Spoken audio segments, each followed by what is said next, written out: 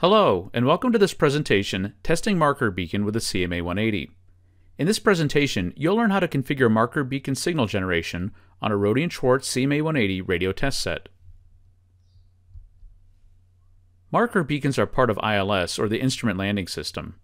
If you're not already familiar with marker beacons, you might want to watch the presentation Understanding ILS before proceeding with this presentation.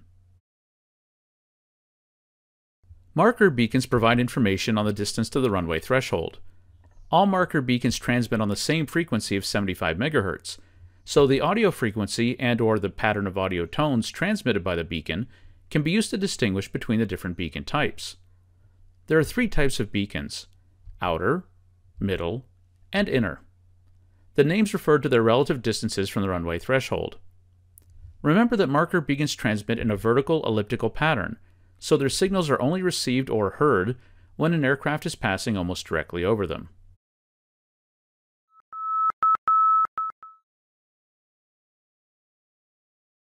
Now that we've finished our review of marker beacon signals, let's show how to configure these signals on the CMA180. Marker beacon signals are generated in avionics mode, which can be entered by simply selecting avionics from the list of available analog modes. There are four tabs under avionics: VOR, ILS, Marker Beacon, and Analyzer. All marker beacon signal generation parameters are configured under the Marker Beacon tab. These parameters can be divided into two general areas. The first are the generic RF, connector, and control parameters.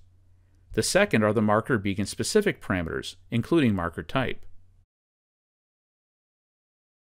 Let's start by looking at the general parameters. Frequency and level should be set appropriately.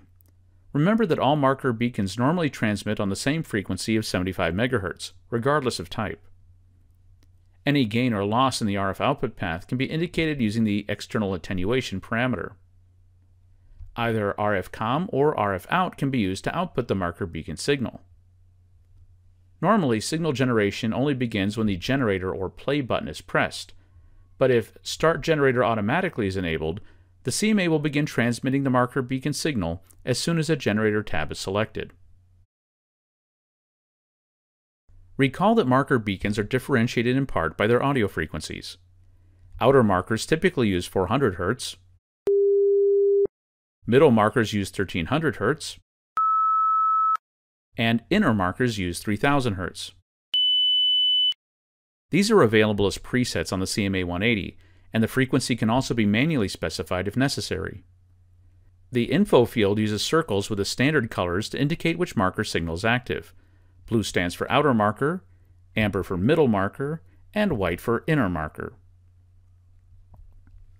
In summary, the CMA180 can be used to generate standard or customized marker beacon signals.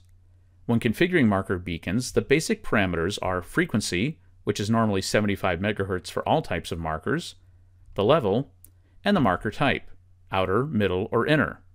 These are differentiated by the corresponding audio frequency. This concludes our short presentation, Testing Marker Beacon with a CMA180. Thanks for watching.